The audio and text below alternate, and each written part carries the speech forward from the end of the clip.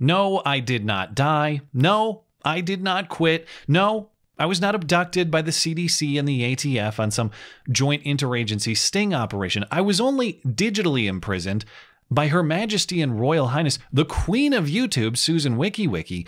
Peace and blessings be upon her. And of course, if you follow me nowhere else outside of YouTube, you heard nothing about this because YouTube doesn't notify you. YouTube doesn't allow me to notify you. YouTube just disappears me for however long they see fit and leaves you to assume I just took some abrupt 180-degree turn in my life and said nothing about it. So what happened? Well, Susan put me in the YouTube dungeon for alleged medical misinformation on the Sunday stream, April 4th.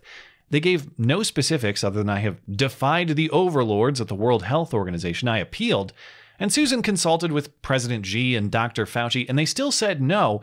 You are hereby banished to a week in the wrong thing gulag. And I can't know for certain what did it because they won't tell me. But that was odd considering I've talked about the political impact of a certain virus of 2019 origin every week on this channel for more than a year, often on highly skeptical terms.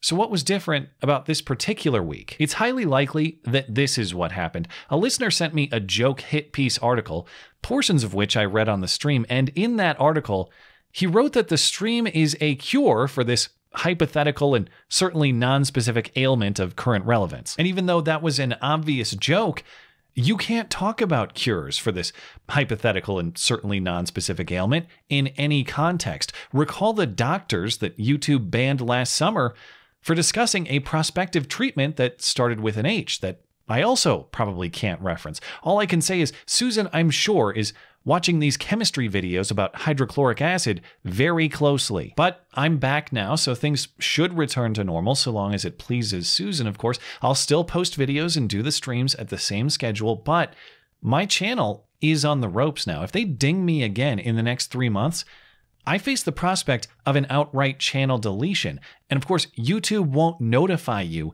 if they do that. So if you enjoy this material and you'd be sad to see it yeeted, please bookmark my website. That's mattchristiansenmedia.com. I will always have the latest content and any important notifications posted over there. And all my social media accounts are another option. I would greatly appreciate following me on something other than YouTube or Twitter, since those are the two platforms most likely to suspend me immediately on a whim, and both have in recent months. All the options are linked below in the description and over on my website. Ironically, this YouTube suspension came at a very convenient time, actually. Earlier this week, I had both some work being done on the house in preparation for the baby and a doctor's appointment for the baby. I actually had to tear down this entire set right after the stream on Sunday and put it back together to make videos later in the week. So I wasn't going to have a new video for you on Wednesday anyway. And all of that is great news, thankfully. That work on the house is done.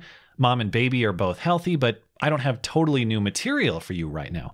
Only the material I would have posted last week, but that Susan would not allow. So I figure now is a good time to fill you in on what happened, and rather than spam you with a whole bunch of videos, just package everything up into one long video for you to check out if you missed. And yeah, these stories aren't immediately current anymore, but I hope they're still worth your time.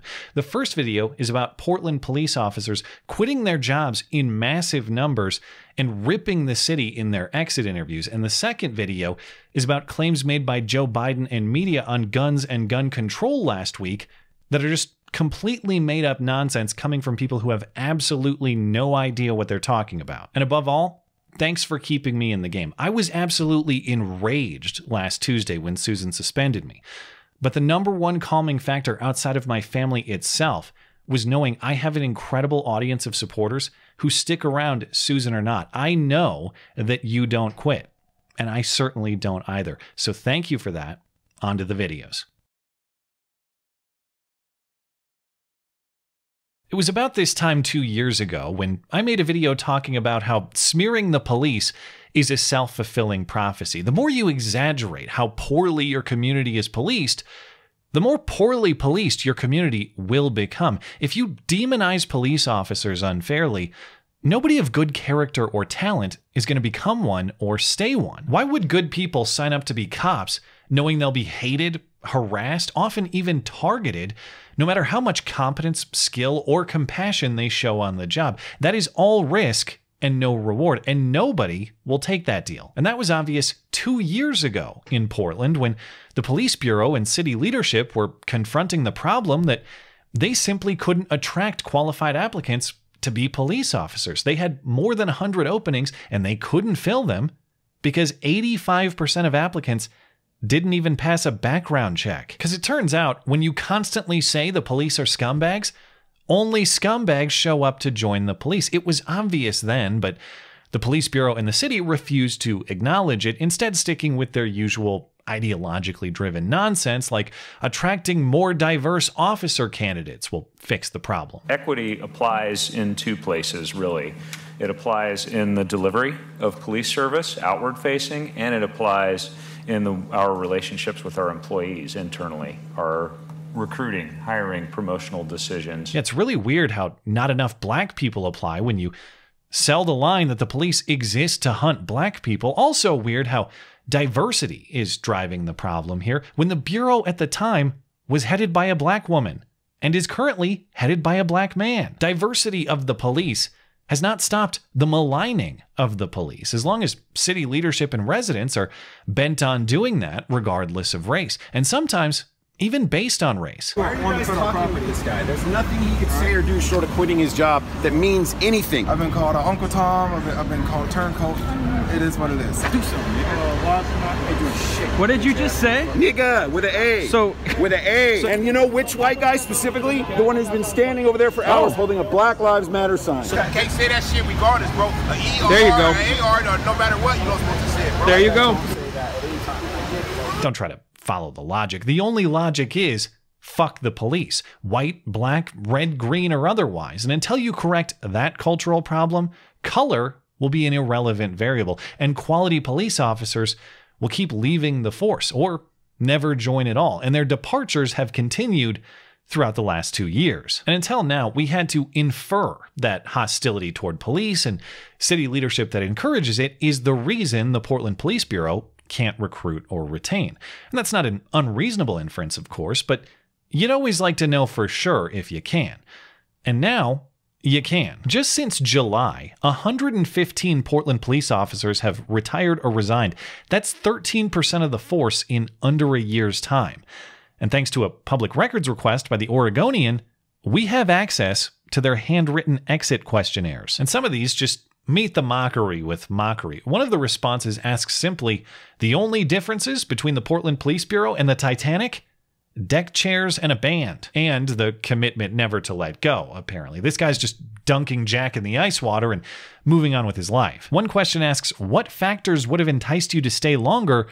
A departing officer responds, none. Portland has become a cesspool. Another writes, the mayor and the city commissioners are a train wreck. And I thought for sure that would make Portland history's first poop train.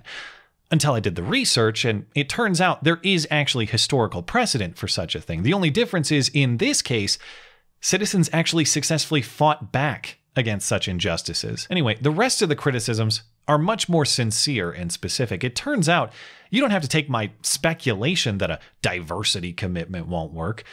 You have police testimony to that effect. A Latino officer says he was excited to bring his diversity to the streets, but his efforts were viewed as unprofessional and not confident. I'm not sure if he was carrying maracas instead of a baton or what, but it didn't work out.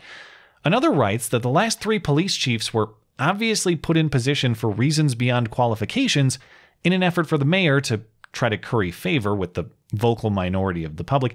Draw your own conclusions on what he means by that. A common policy theme among the responses is defunding and budget cuts. Budget cuts that put the community at risk and make working for Portlanders a waste of effort, says one officer.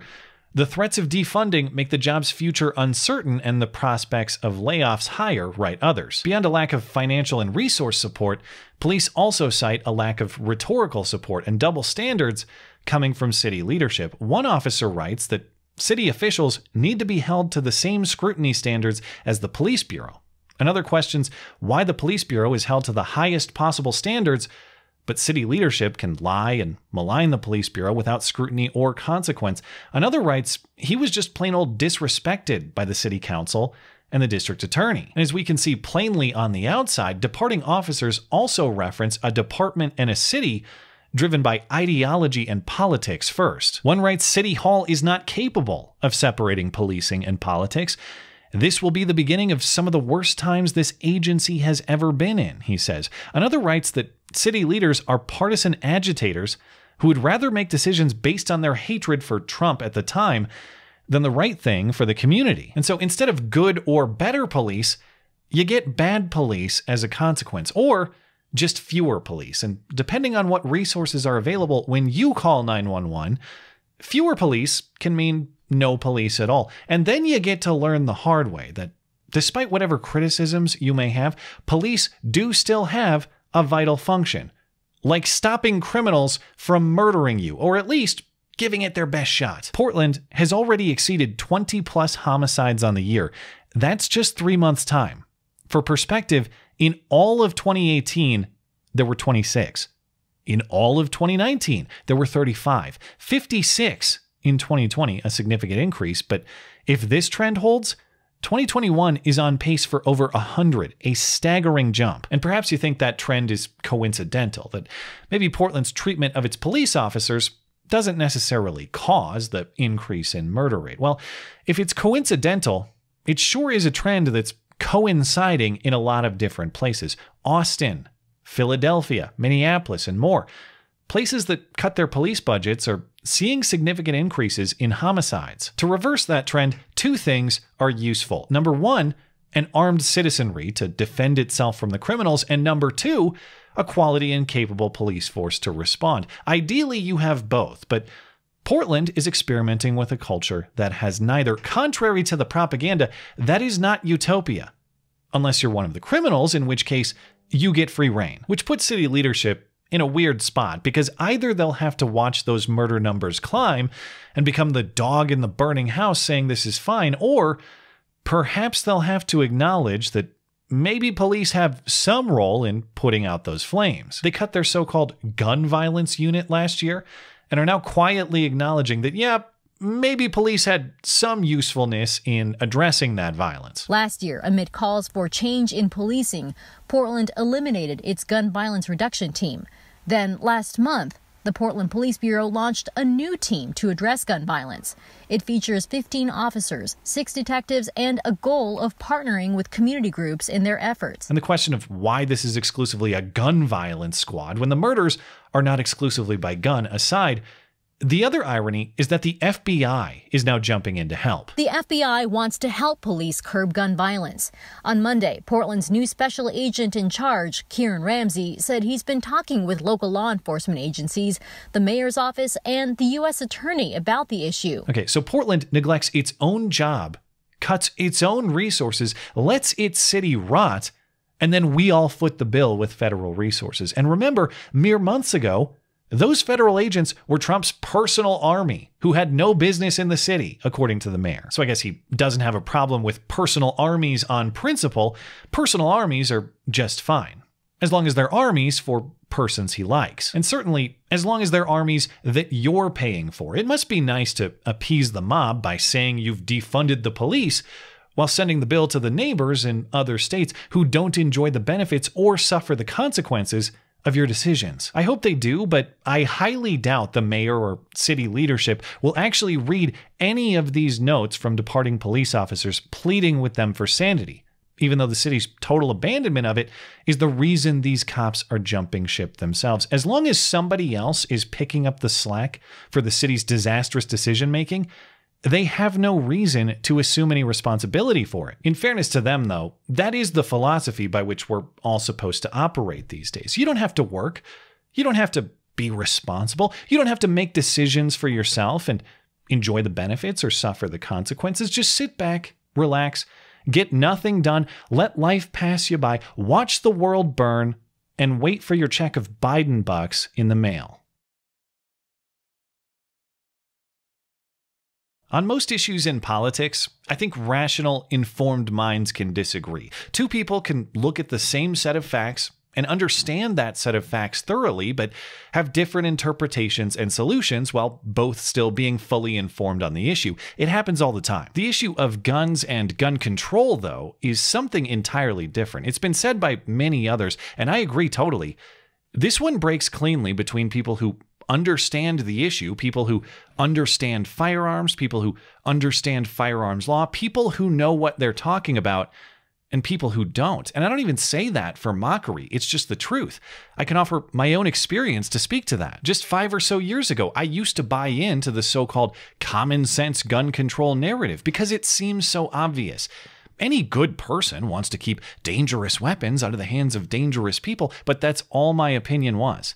It was just a good feeling. I had almost zero knowledge of how guns work. I had almost zero knowledge of the law around guns. I had zero experience ever buying a gun, yet somehow I still had somewhat strong opinions about something I had no understanding of. And then after Parkland, all the gun control rhetoric got me thinking, hey, if this is something that these activists want to take away, the same activists who want to restrict speech, the same activists who want to tax us into oblivion, the same activists who want to bastardize every right I hold dear, this is probably something worth learning about. And so I did. I got a concealed carry permit. I bought a gun.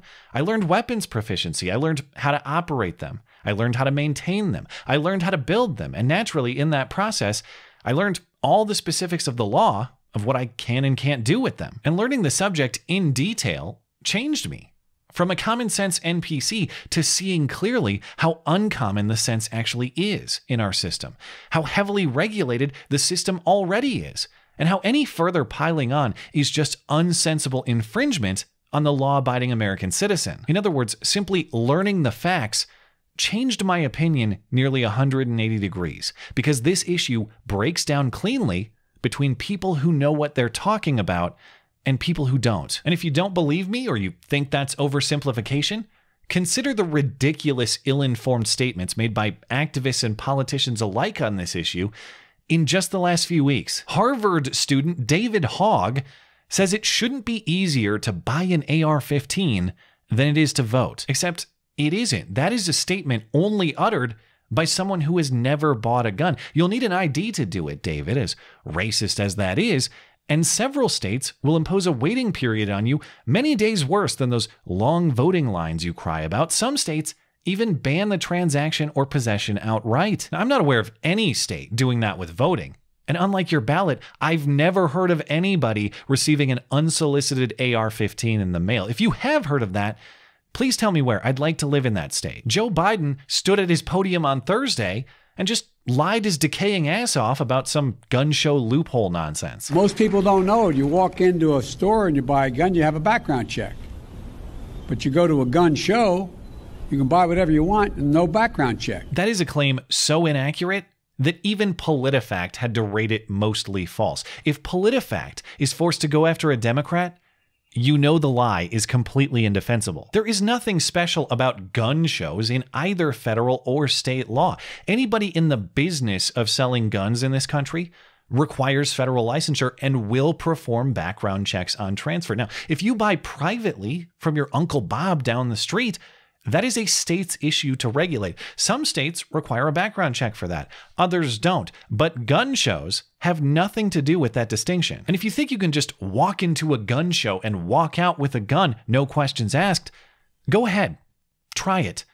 Make a video of you doing it and post it. If you think it's just that easy to do, show us you doing it that easily. The Attorney General of the United States also stood at that same podium and said pistol braces on AR-15s make them more concealable. Such braces make high-powered pistols more stable and accurate while still concealable. Well, I mean, he's got a point, I guess. Like, I bet you couldn't even tell that I've been concealing an AR-15 pistol this entire video. I just walk around town, I say, hello, fellow law-abiders, and I still haven't been caught. Now, I know not all of you are gun people, so I don't mean to glaze your eyes with technicals, but just to explain to you what he's talking about as quickly as possible, per federal law, you can't have a rifle with a barrel under 16 inches unless you register it with the feds and pay a tax. But you can have a pistol like this, which isn't a rifle because it has no stock designed to be fired from the shoulder. So,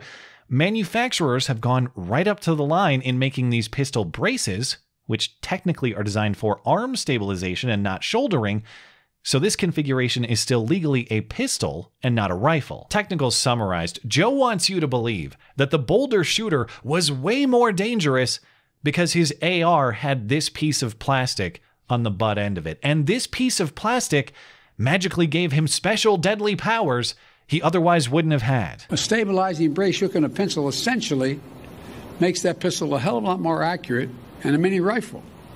As a result, it's more lethal. That's what the alleged shooter in Boulder appears to have done. But it's just a piece of plastic. It does not change the ballistics of the projectile flying out of that barrel. This is like arguing that the flaming paint job and the spoiler make this Mustang better for running people over. But no, it works exactly the same in the hands of a person who intends evil with it. The president has no idea what he's talking about. The attorney general has no idea what he's talking about. And the media covering them have no idea what they're talking about either. On Thursday morning, ABC News ran a piece explaining Joe's forthcoming executive orders, and they repeated the same misinformed falsehoods. They also want to regulate what's being called a stabilizing brace. These are accessories that can turn a pistol into a short-barreled rifle. No, they don't convert pistols to rifles. That's the entire point of them. They keep the weapon in a pistol configuration and thus not subject to additional regulation. And that's not my opinion. That is the long-standing legal rule from the ATF on the books for years. But this is where it gets really hilarious. If you're keen on this issue, you may have noticed something important about the gun that they showed during the story as a demo for a pistol brace. And indeed, the gun they show in the thumbnail for this video, it has a pistol brace secured to the shooter's arm, yes, but it also has a vertical foregrip on it. And that is actually a big no-no. If this gun is a pistol, you can't put a vertical grip like that on it. Otherwise, it's federally restricted, just like a short-barreled rifle. If you possessed the weapon they showed without registering it, that is a federal felony that gets you up to 10 years in prison and a $10,000 fine. Now, in full transparency, I did my research, and it turns out the original photo they used comes from a 2013 Brace review, and the gun in question was, in fact, a federally registered short-barreled rifle. So the guys who took the original photo were not actually breaking federal law, but that is not what ABC News was showing you. They were showing you this picture with the premise that this is a weapon that anybody can freely possess without additional regulation. It isn't. That's not true. In other words, they have no understanding of the guns or the laws they're reporting on. If you or I or the Boulder shooter, for that matter, had the weapon that they just showed without first clearing an extensive FBI background check and paying the feds a fee, we would already be breaking the very federal law that they're oh so excited to expand. But there's no expansion necessary. What they just showed is grounds to get your wife sniped, like they did at Ruby Ridge, or to burn your kids alive, like they totally didn't do at Waco. Whatever you believe, if you put that piece of plastic on your pistol, your dog is going to sleep. My point is not the technicalities of what shapes of plastic are legal and what shapes of plastic aren't. My point is that the president and the attorney general and their media lackeys have no understanding of that anyway. And we shouldn't be debating about shapes of plastic regardless, as though those are what enable a depraved mind to kill and not the depraved mind itself. But if we do, we should at least be having that debate among people who know what the hell they're talking about. These people do not. And that's the point that I hope sticks with everyone who's not a gun person, who has no interest in guns, who frankly doesn't care what shapes of plastic are banned and what shapes of plastic aren't. There are much broader principles and considerations at stake here. Do we want to set the precedent that people with absolutely zero knowledge on a topic should be regulating that topic, not through legislation, but through the old slow wave of a decrepit man's finger? And maybe you even think that guns aren't regulated strictly enough. Okay, but even if so, do you really want one guy making policy for the entire country? When you leave lawmaking to legislatures and you leave issues to the states, you decentralize the capacity for mistake making, and you ensure that mistakes are localized and, importantly, escapable, so that one idiot's mistake in California doesn't drastically alter life here in Montana. and vice versa. But if instead we grant the power to that one idiot and his mistakes to rule us all, the only variable that can save us is how many mistakes he makes. The only prospect for things working out is perfection. And perfection, of course, is an inhuman trait. I wouldn't trust even the strongest and smartest among us with that sort of power.